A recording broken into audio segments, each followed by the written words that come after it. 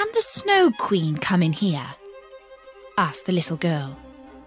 "Just let her," cried the boy. "I would put her on the stove and melt her." But the grandmother stroked his hair and told him some more stories. In the evening, while Kay was going to bed, he jumped up on the chair by the window and looked through the little hole. A few snowflakes were falling outside, and one of the largest lay on the edge of the window boxes. The snowflake grew larger and larger till it took the form of a maiden dressed in finest white gauze.